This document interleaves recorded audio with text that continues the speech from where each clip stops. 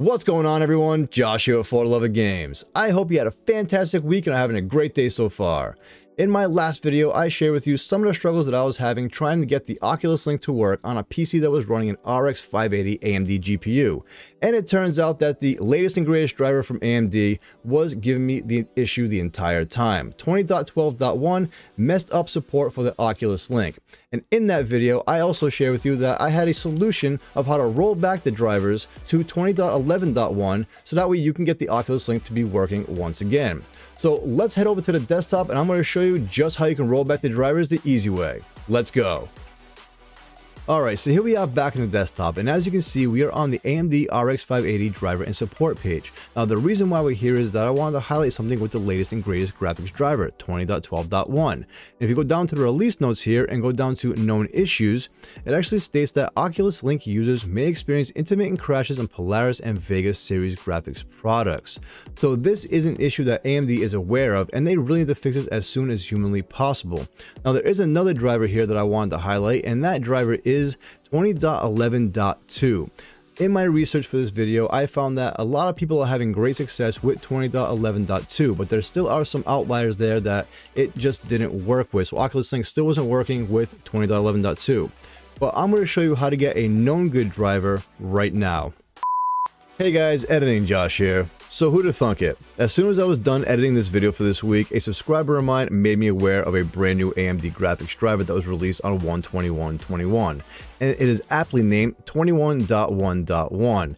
And lo and behold, if we look at the release notes here, under the fixed issues area, they actually say that Oculus Link users may experience intermittent crashes on Polaris Vega series graphics products has been fixed under the fixed issues tab.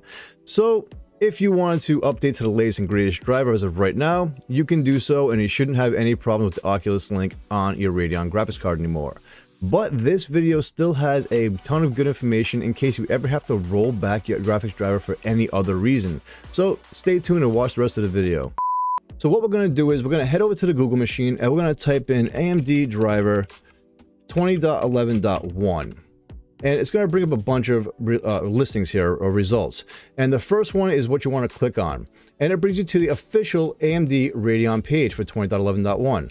So we're going to scroll down a little bit, and you're going to click on the version you need for whichever operating system you're working on. I'm going to assume that most of you are running Windows 10 64-bit. So click on that, download it, and run the installer. After you download the driver, double click on it to run the installer. Once the installer opens up, select which hard drive or SSD you want it to go to and then select next. Let it install, and then you'll be greeted with the AMD Radeon Software Adrenaline 2020 Edition splash screen. And this will check for hardware to make sure that you have a compatible GPU.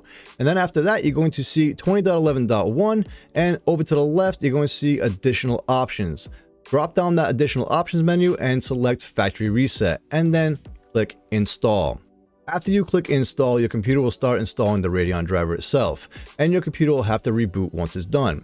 After it reboots and it comes back up, it's going to restart the driver itself, so that way it can finish reinstalling.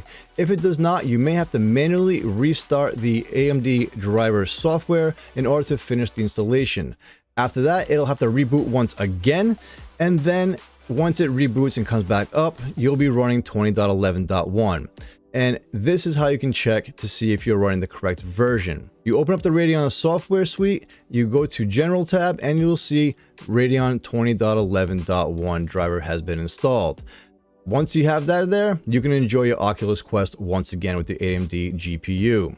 Oh, and make sure that you actually have the automatic updates turned off, so that way it doesn't automatically update to 20.12.1 by itself. And that's about it. That's how you can roll back your AMD driver to 20.11.1 in the easiest way possible, so that way you can enjoy your Oculus Link with your AMD graphics card. If you found this video useful or helpful in any way, make sure you hit that like button. It really helps out the channel. And if you want to see more from For the Love of Games, don't forget to subscribe and turn notifications so that way you can be notified every time I upload a new video.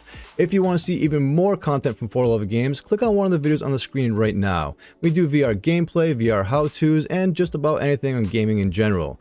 Well, until next time guys, I'm Joshua For the Love of Games, signing out. Have a great day.